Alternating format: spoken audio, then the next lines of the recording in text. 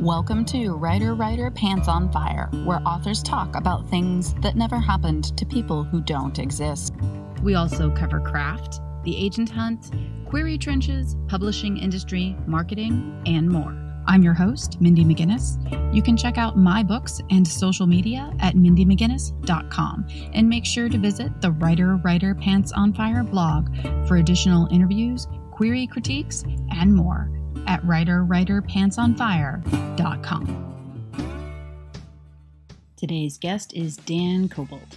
Dan joined me today to talk about his publishing journey with Sci-Fi, non-traditional routes to success in the audio world, and how to put the science in fiction. Today's episode of Writer Pants on Fire is brought to you by Clean Beauty. After experiencing for herself the harmful effects of toxic beauty ingredients, Cassandra McClure made it her mission to make clean beauty ubiquitous. No one should have to choose between their health and beauty. Cassandra invites you to the Clean Beauty Virtual Business Summit, May 8th and 9th, which features industry formulators, scientists, and even cancer survivors. The Virtual Business Summit was created for beauty lovers and industry professionals ranging from artists and salon owners to influencers and bloggers. Register at cleanbeautycon.com. Your sci-fi series, Gateways to Elysia, was published beginning in 2016 with the Harper Voyager imprint. So if you could talk a little bit about that experience, because I know it's slightly different from the traditional publishing route. I think it would be really interesting for listeners to hear about someone that achieved success through something other than a traditional manner. The experience was pretty traditional for me because I had to go query, get an agent, go on submission, and they're a big five publisher. I think the difference was the imprint itself. So I was actually published through Harper Voyager Impulse, which is an imprint under the Harper Voyager envelope. It has, in theory, the backing of HarperCollins, but their model was a little different. They decided to try sort of a digitally focused imprint, which a lot of publishers were trying at the time because they could see that self and indie publishing were really taking off, and they wanted to try new things to compete with that market. So under the Voyager Impulse imprint, our books came out in ebook first, and then they came out in print like a month and a half after that. I think a lot of the things were the same to what some of your other interviewees who have gone TradPub have experienced, with the exception that this was kind of an experimental approach. It was very digitally focused. They also probably signed a lot of authors and books. I think at the peak of Impulse, they were putting out 2 to 6 titles a month, maybe more. Mm-hmm. So they were putting out a lot of releases, probably too much for what sort of their publicity and marketing could really support in substantial ways. Mm-hmm. So that was the experience. I mean, it's been a while now, but remember it being a little bit different from what some of my friends who've gone through other modes of publishing have experienced. So, like, for example, because I know it's also now all of them are also available in audio and in physical copies. Did you see it as a successful experiment? Did you move many ebooks? Most of us sold mostly ebooks, and that was the focus of the imprint. I honestly think that they offered a print version mainly because they would have had difficulty signing authors if they didn't have that component to it. Because, authors are like, oh, wow, it's HarperCollins. If it were digital only offer, I think a lot of us wouldn't have signed, myself included. But ebooks have always been the focus. And I think their model that they wanted to go after was, we're going to focus on ebooks. We're going to keep them reasonably priced. That's another component of Impulse. I think all the ebooks are priced $1.99 to $3.99, maybe $4.99 at the highest. So it really was them trying to compete with what you'd consider the indie model right now. From the point of view of producing a quality ebook that's reasonably priced and having it available across all the ebook platforms, I think that part was a success. I think where the imprint struggled is in marketing and promotion because they put out a lot of these. We were assigned publicists and we got some sort of basic support along those routes.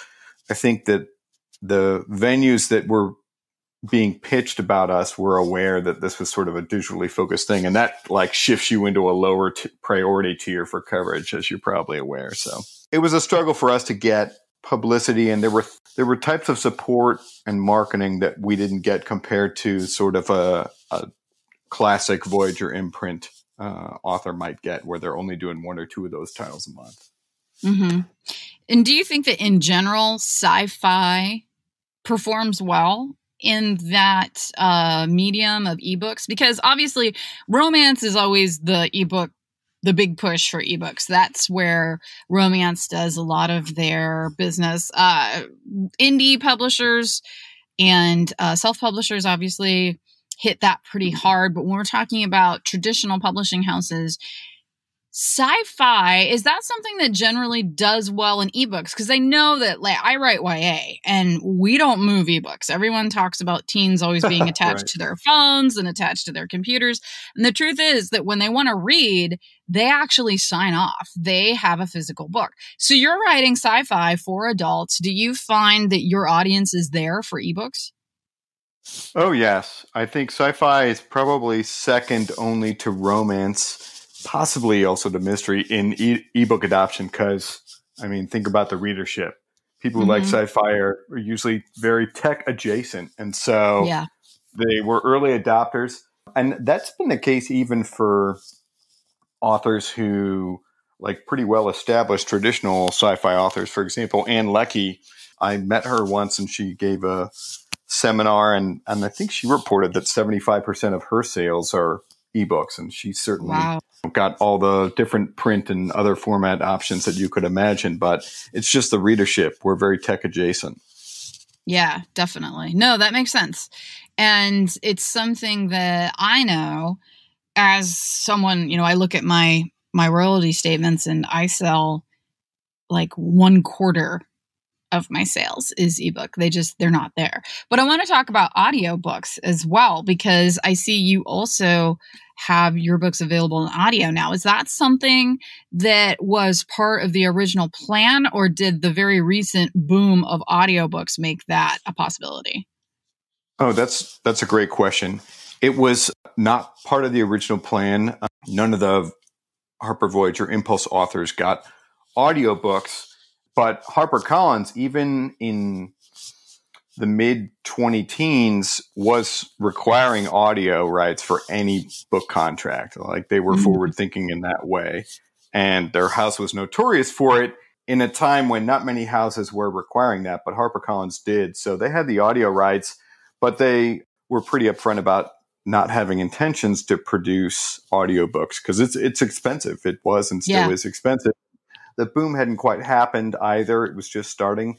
And so it was one of my great regrets that we had sort of given them the audio rights, but they were going to languish because an audiobook wasn't going to be made. So what happened is my agent and I worked out a deal with them where they wouldn't revert the audio rights, but they'd allow us to shop the rights, and then they would get a cut if they were sold, but we could at least market them. And that for me was important because I could see that audio was really blowing up. And I had some other projects come out in audio, one of which we're going to talk about later. And it was just so amazing for me.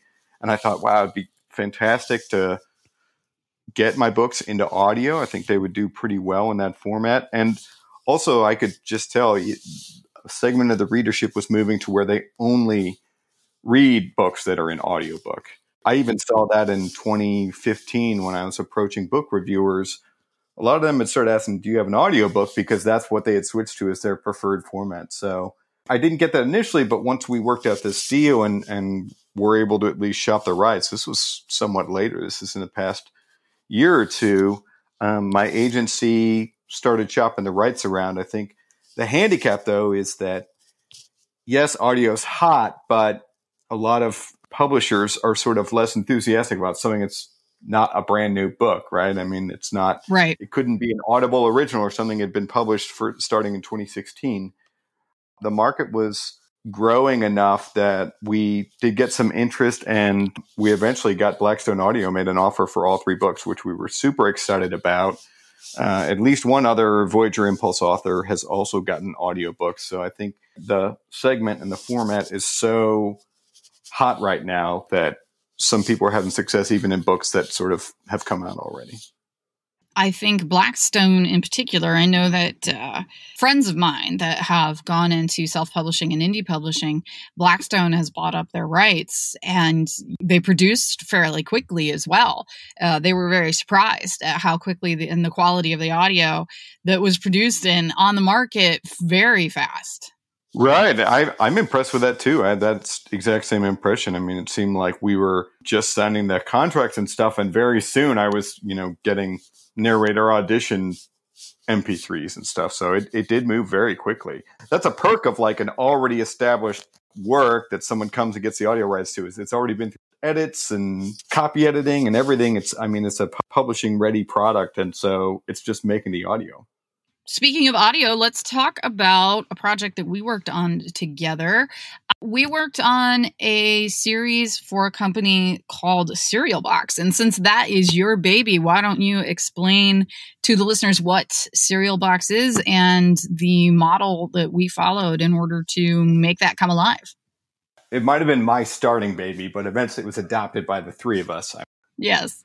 So Serial Box is a relatively new publisher. They've been around for a few years now, and their model is that they wanted to publish projects that were co-written by multiple authors in episodic format. So rather than having a book, you would have a season of episodes, like 9 or 10 episodes, each of them being about 10,000 words, that were written kind of like how TV show writers would do it. There would be a writer's room involved, and a writer would take the lead on each episode, and they would get released week after week in these bite-sized chunks. And what was different about Serial Box is everything is essentially released through their app. So you can open up the Serial Box app. You can start reading one of their many serials that they have. The first episode is always free, so you can try it out and see if this is kind of interesting to you. And then you can buy additional episodes or buy the rest of the season. It's usually like $10 to $12 to buy the entire season. So it's definitely a different model for publishing. And it was my first experience in co-writing too. So I had heard of Serial Box. I had met some people who wrote for them and was started hearing about them. And my agent let me know, hey, this company, Serial Box, is interested in hearing pitches. So they had issued a prompt at the time. They said something along the lines of, we're interested in new series, basic premise being that a group of people are getting some sort of messages, preferably in audio, because they were really pushing the audio format, that are related to a mystery they're trying to solve. And that was the loose prompt they gave. So almost right away, I just had this idea for it. I thought it'd be really cool to do something with the Bermuda Triangle, because I'm a sort of conspiracy theory hobby fan of that sort of stuff. I like historical mysteries, and I was thinking about what we know from history about the disappearances in the Bermuda Triangle, and be a really interesting setting for that. So we put together this proposal, the basic premise being that after a particularly bad hurricane season, the Bermuda Triangle reawakens and starts claiming ships and planes at an accelerated rate. And so there's a team of people that are assembled to try and figure out what's going on. And as part of that, they're getting these snippets of audio from the crafts that have disappeared, like shortly before they disappeared. So that was the basic premise that we pitched to Serial Box. They liked it. They said, we'd like you to write a series Bible of what a whole season 1 would look like. And we did that, and they sort of greenlighted the project, and they said, okay, now we want you to find a couple of co-writers to write this with you. That was sort of the establishment of the baby, as you called it. That was when we first got started.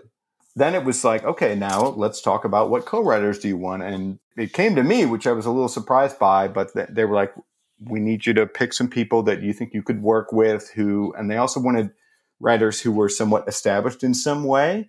And so I had 2 thoughts for people that found it reasonable to recruit. One is Sylvia Spruck-Wrigley was an aircraft crash expert and a friend of mine, and I knew her through some writing groups. And I thought, this is somebody whose expertise we're going to need with all these airplanes and ships disappearing and radio conversations, etc. So I said, we should try and recruit Sylvia.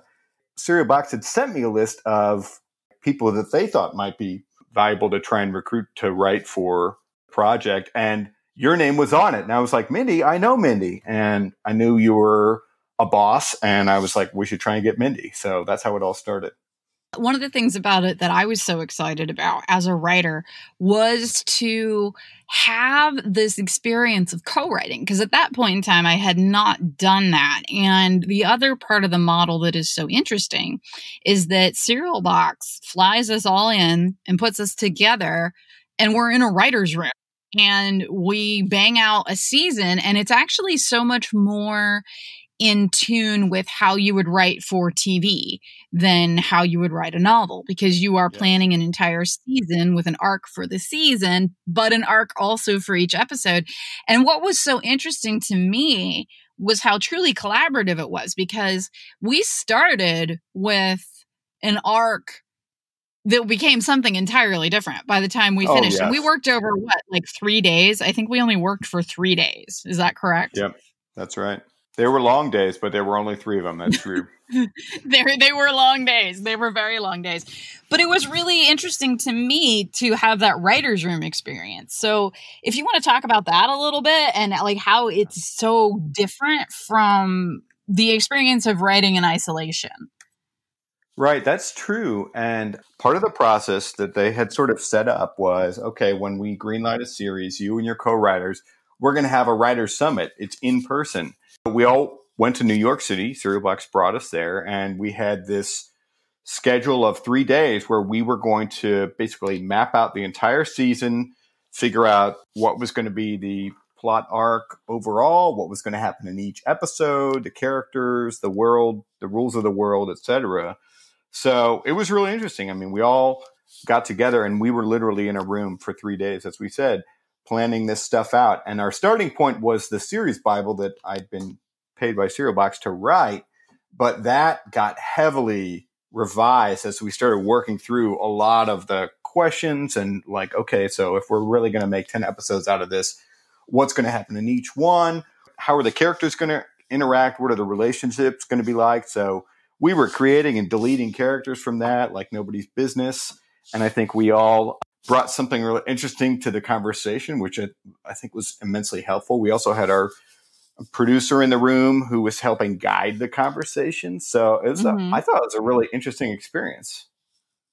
Yeah, definitely. And I thought too how interesting it was to be working with a series of... One of the things that was difficult about it, and it could be frustrating, but it was also really pushed the edge for me creatively, was we had to leave a window for a season 2 if we got one, which we didn't, but we needed to make sure there was the possibility of one, yet also completely settle everything. Like more or less, we had to write a TV series that was only in audio that could be a standalone with series potential. It was funny because I was always thinking about that. I'm always like, let's leave this open for this. And so I came at from the point of view of leaving way too much open. And they were like, okay, no, we need to somehow close this down. It needs to be a complete story in itself with just room to do more. I mean, for me, the challenge was when I initially conceived the idea, with the premise I already described, the idea I had for this first season is they assemble this team. This team gets together on an island and starts working on the problem of all these ships and planes have gone missing. Their investigation was like the first 2/3 of the season. And then basically, not to spoil anything, but they find a location that they need to go investigate and end up sort of crash landing on this island where the source of the mystery seems to be located. So I had this plan of like all this investigation with all these audio clues, and I was thinking that's going to carry us forward. And then they were like, no, we need you. Is there any way you could have them get to the island like right away? And I was like, oh my God, I have this whole season in my head about solving the mystery and all the disappearances. And we kept having to squash that as much as possible to basically cut to the chase as far as the series was concerned. So that was the hardest part for me. Yeah, that was definitely difficult because I think your original plan was to have them getting to the island in like the end of episode 5, and we did it at like beginning of episode 2. I know. It's just so crazy. Just like trying to squash all that in and make it interesting and just totally reframe our thinking. I think because Cereal Box, as part of their process, they use a producer who's involved in the series, and they also eventually have like a beta read of the people who, some company people and some external advisors, and everyone was saying like, let's get there as soon as we can. So I think that's the direction it was going, but you're right. It was challenging because we kept having to squish all that and make it intense and pacey and lay the appropriate groundwork, but then also get to where the mystery is located as soon as possible. But one of the nice things about that is we got, as much as we had to squish all this stuff I had planned for the first half of the season, we got to expand and build upon kind of what happens once they get there. And that was a lot of fun because it wasn't just me. I had you and Sylvia, and we were all coming up with ideas and talking about different interactions and who would be on the island, what would be on the island, how would that unfold as time went on. That was a lot of fun. Yeah, it really was. And so non-traditional for me as far as writing style and just procedure. It was so different, and it was such a great experience. And that's part of it's part of the reason why I signed on right away when you contacted me. I was like, I need to expand my wheelhouse and expand my skill set. I don't know how to write for television. Because that's basically what we were doing. I don't know how to work in a writer's room or be a co-author. And it's like, let's do this. Let's go for 3 days and bang out some shit, And it was great. Like I was freaking exhausted at the end of it. It was creatively draining. I thought it was great. It was a great experience as a writer. Oh, I know. It almost killed me. Yep. But it was also like, I look back, but then when we finished it, the writing portion of it was really interesting too, because we didn't write the whole thing that weekend. Obviously, we sort of laid out the season, made the assignments as best we could. We framed what would happen in the episodes, and we decided who's going to take the lead on writing each episode. And then the other interesting element to how Cereal Box does things is their creative process for the whole writing of it is also under this formula. So the team of writers, we each take an episode, and they're the sequential episodes, like 1, 2, 3, or 2, 3, 4, and we're all writing those simultaneously. Yep. That part was also like a little crazy because you're writing something that's going to end right where somebody else's picks up, and we're all writing it at the same time. It was crazy. And we would get together. There were Google chats where everybody would be like, this is where I'm stopping. My biggest concern, of course, was, and I think everyone else's was too, was continuity. Right. How do we do this and keep things straight across? Because even things like one of our main female characters is a police officer, but she's on a particular island where it was like the culture there, they wouldn't call her a detective, they would call her something else. And so we had to make sure we were using the right word, and all of us were using the right word every time. And the same was true of, like, Sylvia knows more about planes than I do. You know more about boats than I do. So it was like, we had to make sure that all of us were using the right terms and consistently using really small things like that we had to be sure that we were consistent about what we were calling things even. Right. That was a challenge. And I think it was, since I was assigned to be the lead writer, it was technically my responsibility to ensure continuity, but there was also no way I could do that by myself. So that was the purpose of these get-togethers. We would talk, and there were even like simple things that came to light that were like, okay, well, here's what I'm going to have, my characters do in this part. And we're like, well, wait, you can't have those two because I have those two making out in the cave. So like, right. We had all this stuff to sort of model out and figure where is everyone and what's happening. And what happened with this shipwreck, or there were a lot of details. And it's funny too, because our personalities came out, I think, a little bit.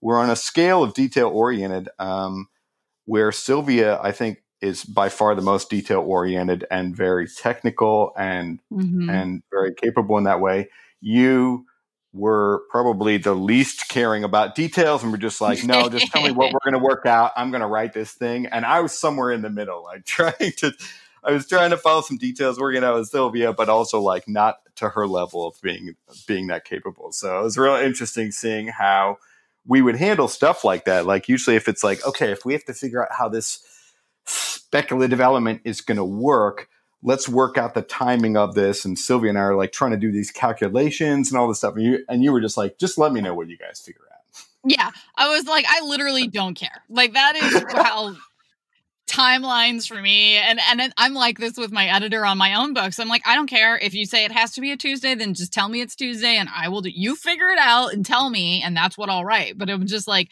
I don't do timelines. Linear time, I do not care. I don't even exist in it very well. I'm just like, whatever. I'll be there when I get there.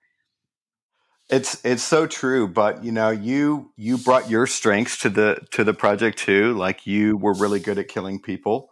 And so whenever we had somebody that had to die, we were like, well, that's clearly got to be a Mindy episode because someone's going to die horrifically. So that would go to you. And if there was like a plane crash or a boat crash or whatever it was, we're like, well, we should have Sylvia do that, or at least Sylvia's going to take that one. Yeah, so, absolutely. And it was fun. It was so fun because I think we all got into the story. And what's great is we all, after that summit, we all had invested, and it was our group story that we had created together, and we were all super excited about what we were going to write. The week to week, writing schedule was intense, and it was like creatively and physically taxing, like you said, but it was also just fun because we weren't in it alone. We were all writing together. And another thing we could count on you, Mindy, is you were like always done first. Like we had to write 10,000 words. And for me and Sylvia, it was like brutal to write that much in some short period of time. And you were always like done way before us and like, yeah, I'm already done. It's already up there. I'm already writing a different book. It was so great. So it was like my goal to like one time during the season beat Mindy in creating my first draft. I think I might have done it once, but that was it. I think you did. I think you managed like at one point. I think I was on tour and you were like, I did it. And I'm like, I'm on a plane, Dan. It's because I'm on a plane. I know. Hey, I got to take my victories any way I can get them. Okay. I understand. Yeah, it was fun. Like I had a good time with it. It was a cool experience. I learned so much from writing with you guys, and we learned so much from you. I learned so much from Sylvia. So it wasn't just a work co-writing experience. It was really educational. I felt like I grew as a writer because of all those different elements, working with you two and the sort of dense timeline and the team approach to this. It was really interesting for me. Let's talk about your book, Putting the Science in Fiction. It's from Writer's Digest Publishing, and it was really cool because what you did is you put together a bunch of advice for writing with authenticity in science fiction, fantasy, and also other genres. So you brought together scientists, physicians, engineers, and experts in other areas to talk about how to put these things into your story. Essentially, your title says it all, Putting the Science in Fiction. So why don't you talk about that a little bit? Sure. So I'm glad you asked. This has been a long-running project. Basically, several years ago, I started a blog series where once a week, I would invite an expert in some area that requires technical or engineering or medical expertise to come and do a guest post on my blog about their particular field, and in particular, how to write it accurately if you're just a lay person. And I think the inspiration for the series was that I, as a person who is a genetics researcher, am easily annoyed by what I see as mistakes in the field of genetics and DNA research and that sort of stuff. Whenever I encounter it, it bothers me. That's just my personality, I guess. But like if it's a TV show, a movie, a book, anything where they're just making gross errors about the scientific accuracy of something, it it would bother me. And then so I started writing a couple of these articles about like how to put more science in your genetics themed story. That got a good response. And so I started inviting these other experts because sadly, the great secret about scientists is we don't know everything about all sciences. And so as much as I try and keep that on the DL, there are a lot of other disciplines where my knowledge is as cursory as anyone else's. And so I knew I needed to find other people who had expertise in those areas. And I would invite them to come do a guest post. And it would basically be like this format. Okay, tell me the things that you encounter in media where people get something wrong about your area of expertise. And then tell us about some ways that you could get it right, or some elements to this particular subject that if I understood a little bit about it and showed that, I would come off as a person who's convincingly knowledgeable about X. And X might be space travel. It could be genetics, like in my case. It could be gravity. It could be systems biology, anything like that. We basically wanted to come up with these relatively short pieces that would instruct an author in enough information to be dangerous. That's what we wanted to have. And so that blog series was going for some time. And then my agent said, hey, we should think about maybe trying to propose that to become a book. And Writer's Digest Books was the natural venue to pitch. But we put together a proposal and said, look, we have this long-running series. It's got a good readership. People are really interested in this, and we think it would make a good book. And this is what we'd put in. We proposed, I think, to do 30 or 40 chapters covering a lot of different disciplines. And we would have 10% of those be ones that did not appear online, that were unique to the book, because that's important when you're kind of taking something from online to book format. That's what became Putting the Science in Fiction. I mean, we pitched it to them. They really liked the idea. And I worked with my contributors to get their chapters sort of edited and consistent for inclusion as chapters in the book. Very cool. And I know that I personally really enjoyed reading it. I find, without having much of a science background myself, as a farmer's daughter, whenever I'm reading anything or watching a movie that has farming in it, I'm just like, oh, no, all wrong. And so, we all have our areas that we are specialists in. And I think that putting together specifically something that is science-based and is for science fiction and fantasy writers specifically, I think is just fantastic. I love the idea. I love the book. There were plenty of things that I found useful to me, even without being a science fiction author. I'm glad you said that. I appreciate your kind words. And you reminded me to point out that this book is, the audience is writers, especially writers who are in genre fiction, but it's really any writer whose work might cover some of these technical elements. And so there's obviously going to be some genetics, because that's my wheelhouse, but there's also some psychiatric and neurology components to it. There's wildlife biology.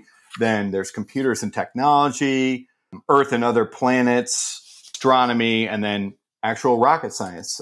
We have people who are astronomers and true rocket scientists who make contributions to it. So that's one of the appeals is everyone who wrote an article for this is an expert in that field, who works in that field. And so I think that was one of the unique things about it, is that you can count on this person really knowing the nuances of it. So what I need to do clearly in the future is get a farming article from you, because clearly you're the farming expert. Well, actually, I was sitting here thinking we should band together with a few other folks that we know and just putting the Midwest in your fiction, because so true. It's never right. It's never right. It's always just like either pure Appalachia or everybody's a redneck. And it's like, dude, Dan's so from terrible. Ohio, and Dan's a genetics scientist. So it's like, I'm from Ohio. I am not a redneck. It's really bad. Whenever I see anything that's supposedly set in the Midwest, it's like everyone is racist and sexist and they all kick their dogs. Inbred. Yes. Yeah. It's so true what you bring up, because I see it a lot. And I grew up in St. Louis, Missouri, which is a city. But if you ever see Missouri portrayed in any form of media, it is it's the absolute worst, most backwards hicks that you can imagine. So that bothers me too. I'm totally behind this putting the Midwest accurately in fiction idea. I think we should talk more about it. I think we should, because it is something that I could get on my soapbox about that. You make the notion that everybody's an expert in something. It could be about where you're from. It could be about what you do for a job. Even it could even be something that's like you're a custodian and you see how custodians are portrayed on TV and it's totally wrong. All that stuff. Everyone has something they're an expert in. So I like it when bloggers and podcasters like yourself go out and find those people and interview them and ask them about their expertise, because there's only so much research you can do on your own online, like Googling things or reading Wikipedia. And that is a useful starting point, but finding someone with real expertise is so valuable, and getting a little bit of their time to talk to them makes such a difference in how you are able to grasp subject matter. I highly recommend it whenever you can do it. And most people, I don't know if you know this, Mindy, but most people like talking about stuff that they know about and about their jobs. They sure do. I mean, the easiest thing to talk to someone about is themselves. That's good. Yeah, see. And most people probably don't get asked as much as they would like to about their jobs that they do and about what they experience at work or where they're from. So it's so easy to have those conversations, especially among other people who are also writers. You know, it's funny, when you go to the doctor's office and you have to update all your paperwork and all that stuff, if you're only there for your yearly or whatever, I'm always amused because it's like I will sit down and I update everything and I fill everything in. Of course, I don't have a lot of medical problems history in my family, so it's a lot faster for me than it is for some people. But so it's like, I'm just like boom, boom, boom, boom, boom. I fill it out and I hand it in, and without exception, every time the secretary will say, "Wow, that was fast." And I'm always like, well, I knew all the answers. Oh, that's good. Yeah, that's helpful. I mean, it's not a test. It's like you're literally asking me about my own body. I know these answers. There's so much information out there, right? There is so much misinformation out there. It's sometimes comforting to know that you can trust the source. It's something we're experiencing right now with coronavirus. I mean, there's like an overwhelming amount of information, and I'm trying to sort of cull how much stuff I get so that I only get it from people who are known and trusted experts in the thing that I'm interested in. And that's something we should all strive to do in the information age, is sort of reduce the noise and focus on good, high quality information. That's so true, and will continue to be true moving forward. Last thing, why don't you let listeners know where they can find you online and where they can find your books? We'll start with my books. My fantasy series that's now in audio is called Gateways to Elysia. It's about a Vegas magician who is trying to make it on the strip and gets recruited by a company to go on a mission in this secret medieval world that they've discovered. And so the first book is called The Rogue Retrieval. That's available in audio now. My nonfiction book that we discussed is called Putting the Science in Fiction. And the project that you and I discussed, the Cereal Box Project, that's called The Triangle. And you can listen to or read the first episode for free on the Cereal Box website. That cereal is in serial killer. Or you can get it through their app, also free.